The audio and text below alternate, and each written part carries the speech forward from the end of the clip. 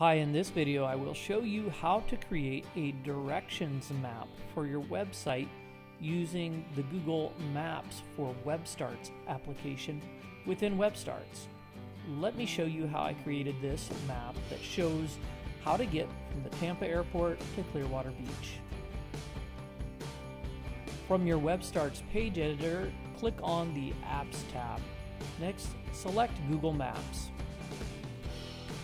Click on the Directions tab and then enter your start location and your end location.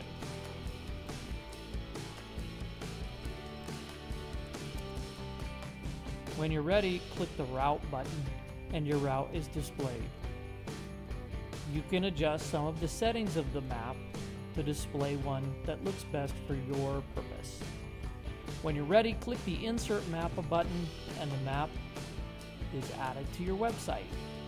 You can then use the handles to resize and position your map exactly where you would like it to appear. When you're ready, click the Save icon, and you can always view your changes on your live site by clicking the View Site button. Thank you for watching the video, and don't forget to visit webstarts.com to create your very own free website and see more videos like this.